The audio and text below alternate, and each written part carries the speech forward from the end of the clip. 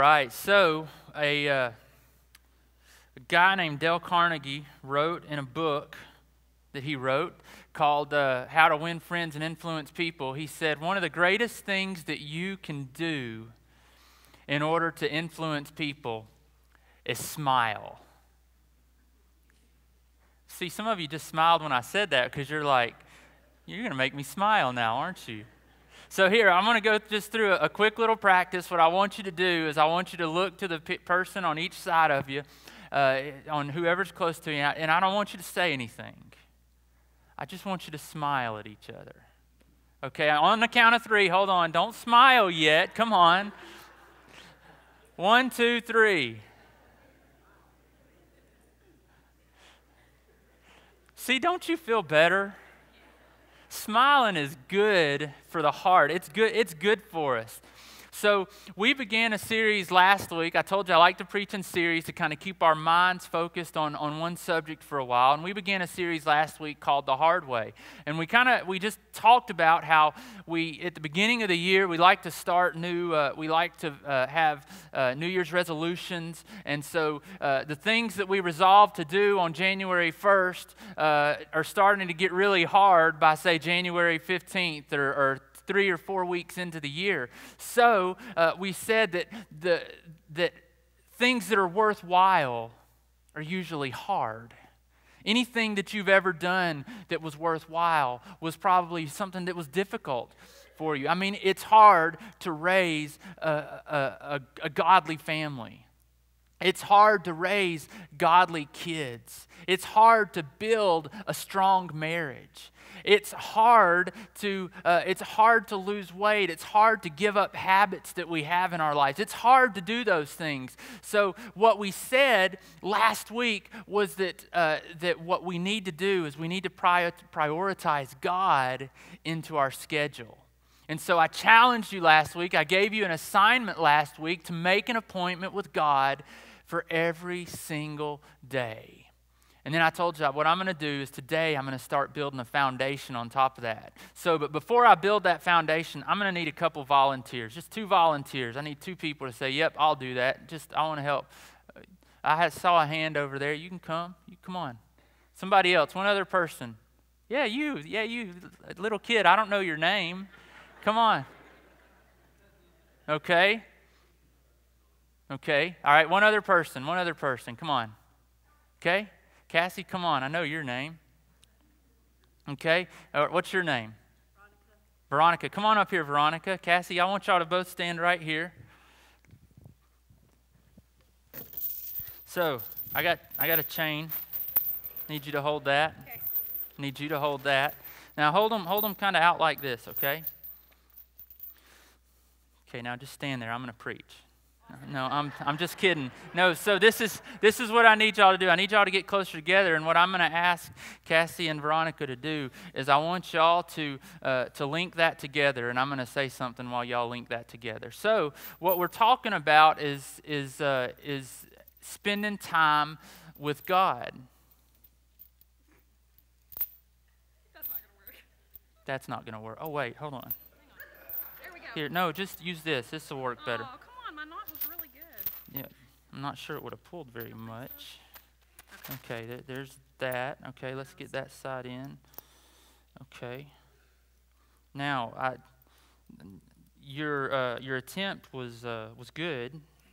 Yeah, and I appreciate that. But even if you would have gotten that knot put in there, it wouldn't have been nearly as stable as that, would it? Okay. There was a missing link there that would keep one chain from getting connected to the other chain, right? So, okay, let's give Veronica and Cassie a hand. Thank y'all. So, last week, like I said, we talked about prioritizing God. And so what we do when we talk about prioritizing God, we're talking about, if you've been in church or been grown up in church, you know it as kind of a quiet time, right? Quiet time. Now, if kids hear quiet time, they run, right? When adults hear quiet time, most of the time we kind of like that. But we don't stick to it. And I think I'm going to tell you why, because today we're going to talk about the missing link that keeps us from experiencing what God has planned for us in our quiet time. So if you've got a Bible, turn with me to the book of Psalms, chapter 1. Psalms chapter 1.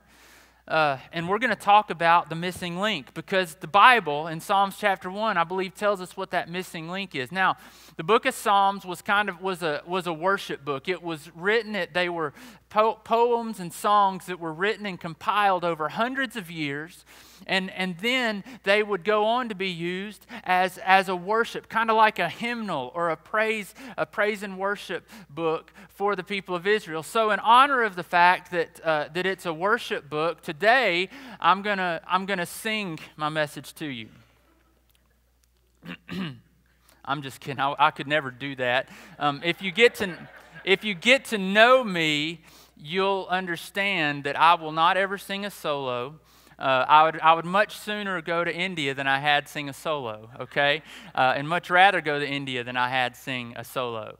So in Psalms chapter 1, if you've got your Bibles, look with me. We'll put it on the screen as well. It says, how happy, or some of your versions of the Bible may say blessed, how happy or blessed is the man who does not follow the advice of the wicked, or take the path of sinners, or join a group of mockers. So first of all, he says that the man who's blessed by God is the man or the woman whose conduct is not shaped by the world that they live in, or the world that we live in. It's like Paul said in Romans 12:2. He says, don't be conformed to this world, but he says, be transformed by the renewing of your mind. So God blesses the man, the woman, the boy, the girl who doesn't allow his life to be molded or to fit into the mold of this world.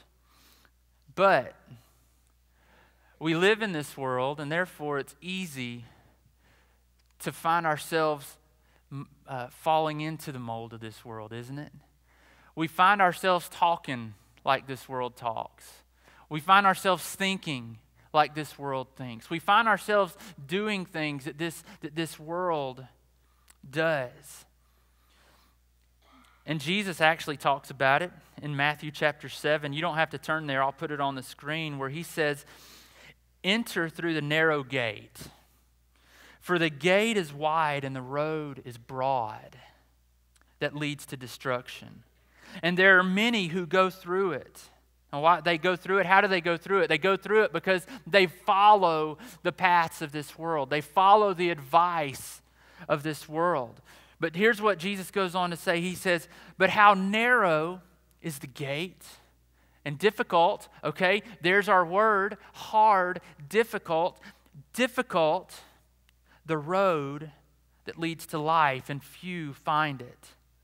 So the psalmist says that you're blessed if you take this path. So look at what he goes on and says. He says in verse 2 of Psalms chapter 1, he says instead, okay, the person who's blessed by God doesn't follow that path, but instead he delights in the Lord's instruction. He delights in the Lord's instruction. God blesses, in other words, those who delight in his word. Now, I don't really need to define what delight means, because automatically when you think about delight, there are some things that come to your mind, aren't there? I mean, for some of you, what came to your mind was somebody that you're close to, a spouse, your children. For some of you, some type of food came to your mind. I mean, it is Sunday; it's almost time for lunch.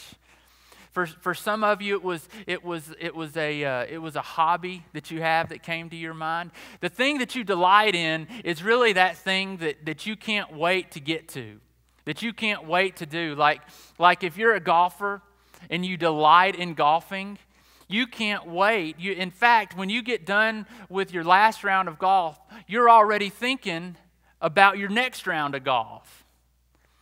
And so that's kind of the idea of what he means to delight in something. He says we're blessed if we delight in God's word.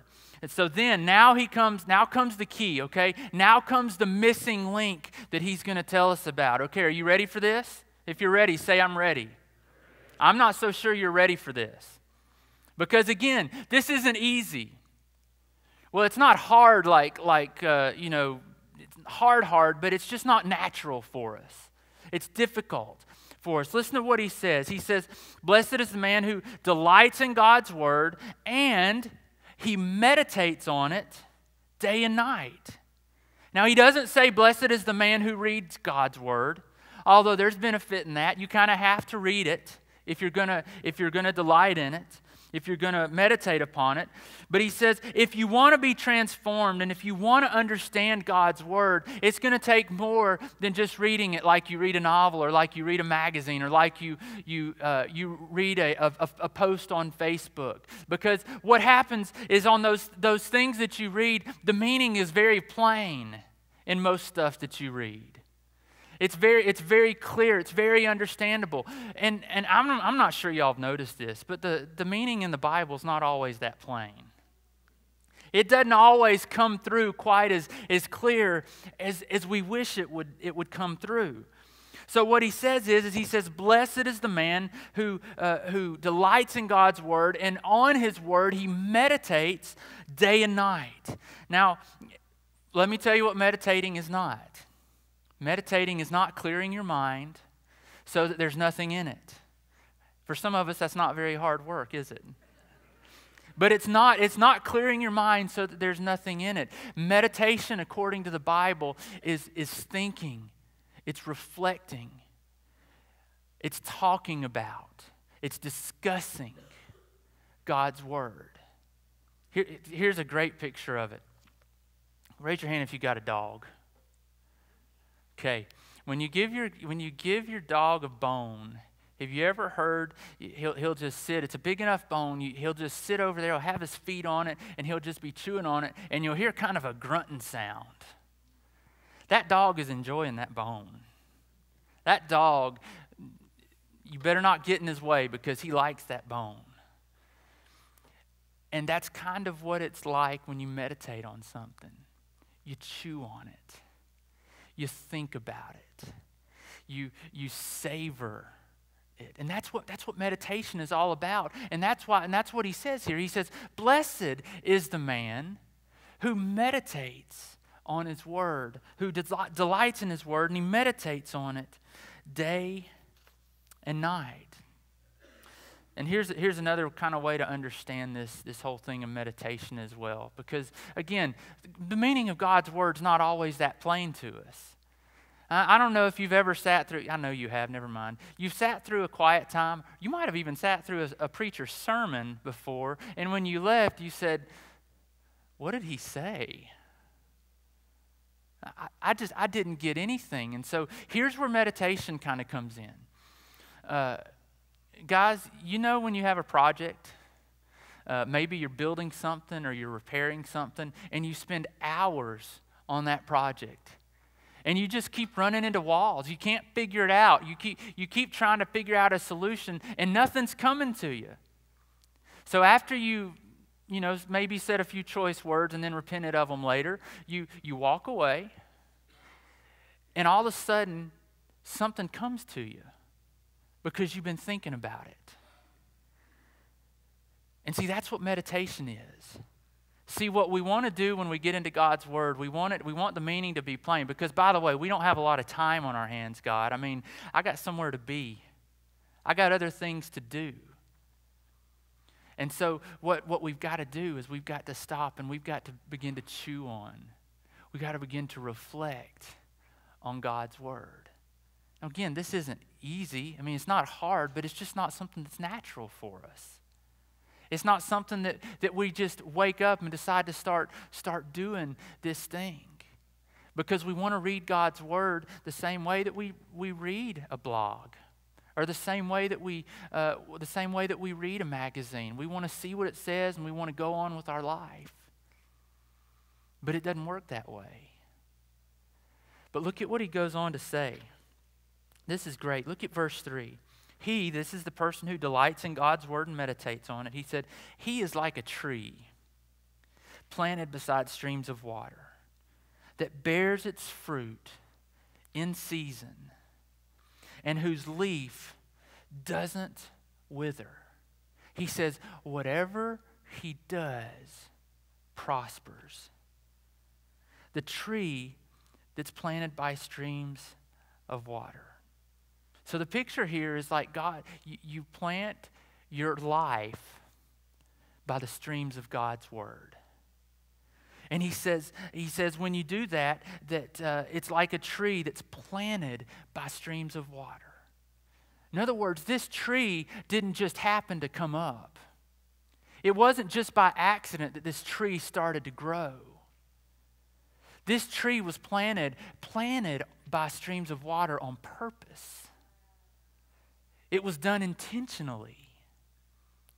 And so what he tells us here, that when you delight in God's word, when you meditate on God's word day and night, you're like a tree. You've intentionally planted yourself in God's word. And then the words, that it tells us that the blessings are not automatic. See, this is the thing. I want to give you a little clue here about blessings from God. Blessings from God are not always automatic. Well, let's just take salvation as an example. Your salvation is not automatic. You must repent of your sins and believe in Jesus Christ if you want salvation. This whole thing, and we live in a world that likes to preach and bring up how loving God is and how forgiving God is, and both of those are true statements, but they're not the full picture of God. You see, if we want to receive salvation, we're grateful that Jesus Christ suffered and he died on the cross for our sins. But we've got to be willing to place our faith in him, to believe him, to follow Jesus.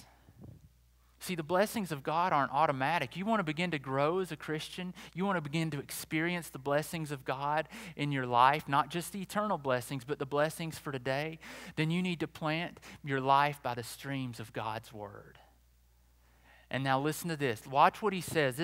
He's going to tell us what the results of planting our lives in God's word is. Number one, we receive nourishment.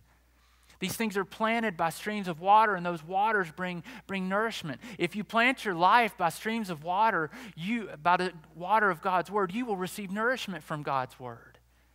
Jesus said in Matthew 4:4, he quoted the Old Testament. He said, "Man does not live by bread alone, but by every word that comes from the mouth of God."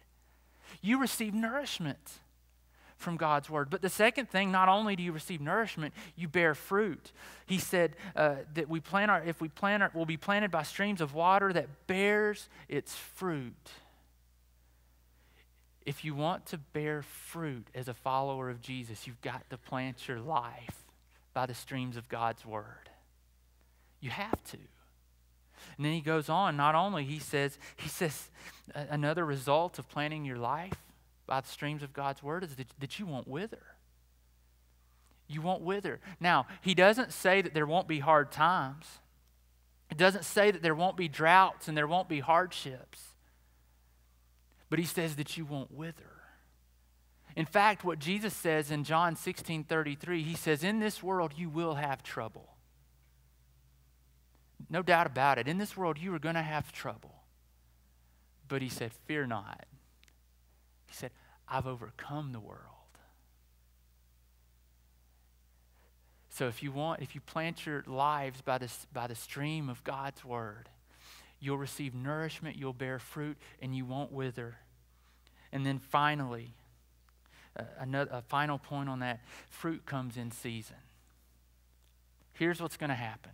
I'm going to show you something here in just a minute, but here's what's going to happen. You're going to spend time in God's word, and you're not going to see results quickly. And you're going to think that you're wasting your time. You're going to think that it's not doing you any good. But what he says is they bear fruit in season. In other words, it's not always when we wish we would bear it. It's not always when we expect to bear it. We bear fruit in season, when the time is right. When that nourishment, when it's given, when it's received, everything that it needs to see, you begin to see that fruit sprout. It takes months. Sometimes it might even take years. But if you plant your life by the streams of God's word, God will bless you with what you need for each and every single day. I like to do sometimes what's called a sermon in the sentence, so that if this happens to be one of those messages where you walk out and say, what did he say? This is the thing that I want you to hold on to. Reading and reflecting leads to a life transformed by God's blessing. Reading and reflecting on God's word leads to a life transformed by God's blessing. Do you want your life transformed by God's blessing? It's good to come to church. It's good to come hear me preach. It's good to go to a Sunday school class. It's good to be involved in fellowships. It's good to be doing ministry.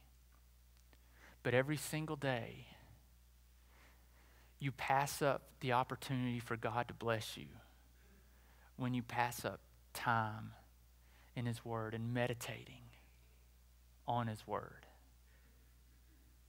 Reading and reflecting leads to a life transformed by God's blessing. Okay, so we need to meditate on God's Word. We need to know it, we need to read it, we need to study it so that we can meditate on it. But how do you meditate on it? Well, number one, there's lots of different answers for that question. There's lots of ways that you can meditate on God's Word. And the way that I'm going to try and show you right now is not the only way. It may not even be the best way, but it's the way that I've learned. And the way that I'm about to show you, I don't like showing it to groups this large because I don't know how effective it is, but at least it's something you can begin to chew on, you can begin to reflect on. So it's something, actually and to do a quiet time and to be able to reflect on God's Word, there's three main things that you need besides quiet. You need a Bible, okay? You need a Bible. Number two, you need a pen. Number three, you need a journal. Now, some of you don't like writing, okay? I understand that. But I'm going to tell you what one of my favorite preachers of all time said. His name's Adrian Rogers. He said, the dullest pen is always better than the sharpest mind. In other words, if you want to remember what God says to you on any given day, don't trust in that mind, that brain of yours to remember it. You get you a pen and you write it down. So here's what it is. Everybody say soap. Yeah, just soap. I mean, it's, wash your hands kind of soap. Soap. What I want to share with you in this acrostic is what I use every single morning, every single day when I do my quiet time. The S in soap stands for Scripture. So to do this, you have to have a place that you're going to go, and you've got to read a passage of Scripture, and you have to read it over and over and over again. It's not one of those things where you just read it one time and bam, you've got what you want. Sometimes you pick that passage of Scripture and you just read it, and you read it 5 times, you read it 10 times. Maybe you can read it in 2 times, but you just read it until God speaks to you, because because I've said this before and I've only been here for a week and a half. Anytime you open up God's Word, God speaks to you, because this is God's Word. The question for us then is how to receive it. So the S stands for Scripture. You pick a Scripture, you study it, you read it over and over again. And here's what happens when you read it over and over again. A word pops out at you. A phrase pops out at you. A question comes to your mind. And so you read it over and over again. So then the O stands for observation.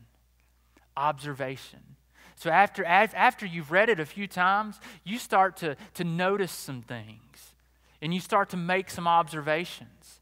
So you make those observations and you write them down, and there's some of them are just very simple observations, like who wrote this.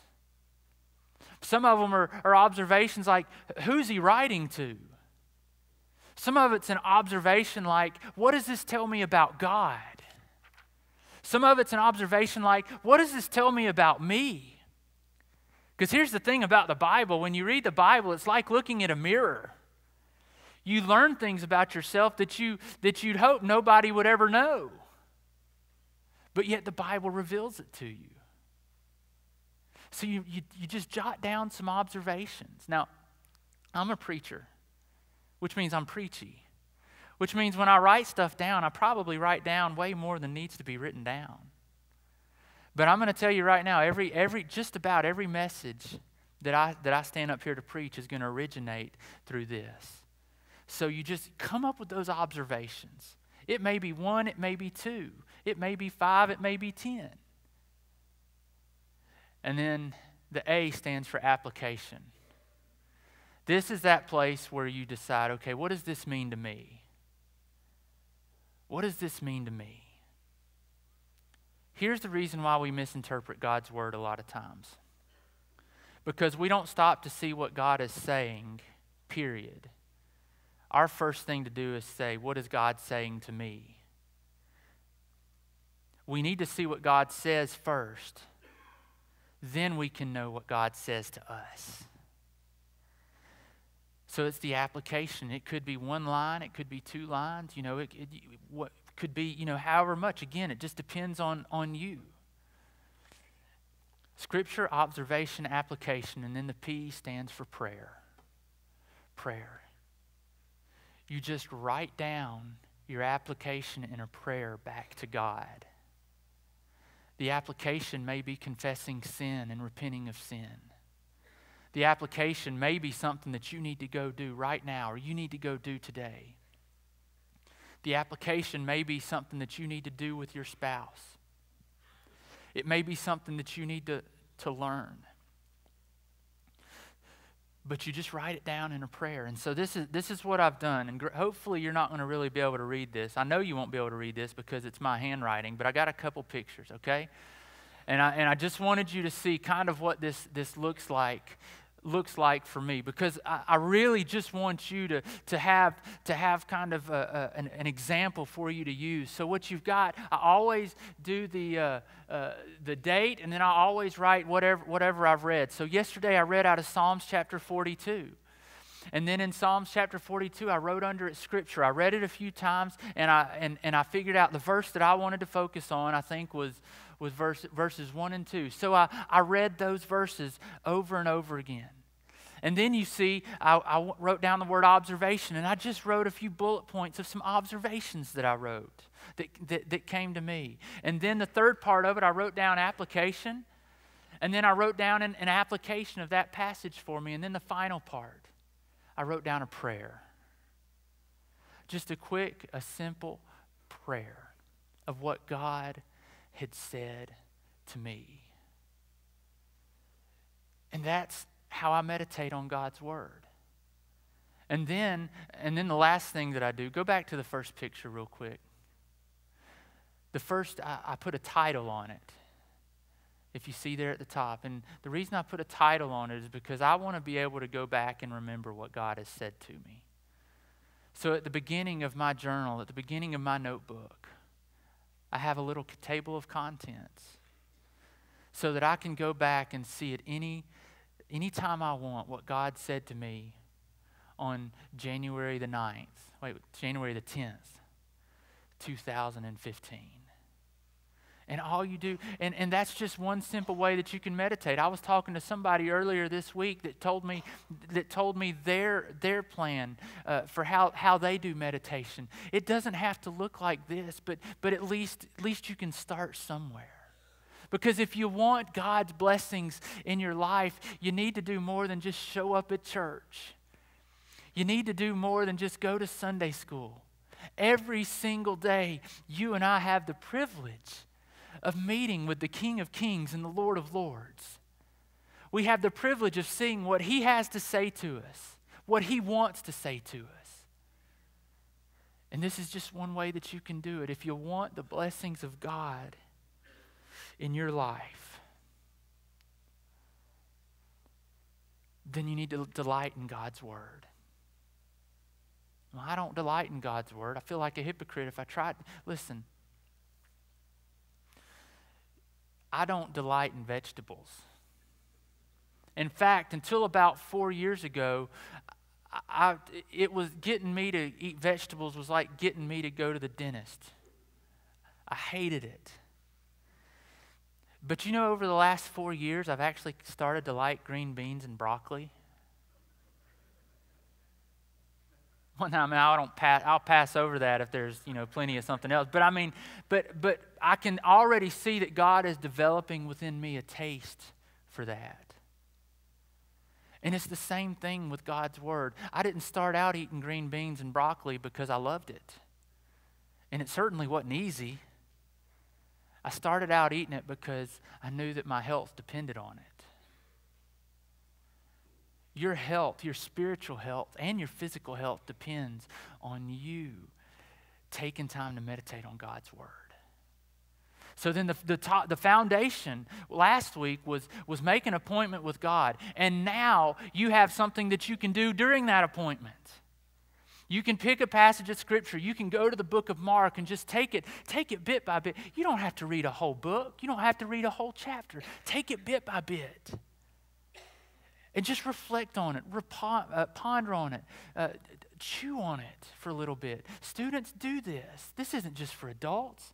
In fact, students, if you'll do this before I started doing it, before most of these adults in here started doing it, you're going to be way ahead of us when you're our age. But I want to challenge you, and I want to encourage you to do this. Next week, we're going to add another layer onto this foundation about what to do during that appointment that you have with God. So let me just say, I'm getting ready to close, but let me just say this. There's going to be some of you who are here today who are going to kind of walk away and forget most of this stuff. And that's okay. Well, it's not okay. It's not good, but that's just where you are. But let me just say this. If you're one who's here today to say, you know what, I'm not even sure I believe God's Word. I'm not even sure that it's true. Well, listen, I haven't watched a movie my whole life because I believed it was true. I just watch it because I want to do it. So I would encourage you, wherever you're at in your walk with Christ, to spend time in God's Word.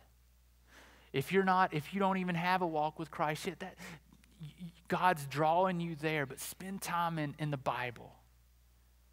And I want to put something out there right now. If you're here today, I told somebody this week, there's very few things that I enjoy more than preaching and more than talking to people about how to grow in their faith. There's very few things that I enjoy more than those two things. If you've got any questions about any of this stuff, I just want you to call me up. And we'll set aside time together and we'll walk through it. I'll bet you I even learn a thing or two from you. I'm going to ask if you would to bow with me. We're going to pray. Lord God, this morning, thank you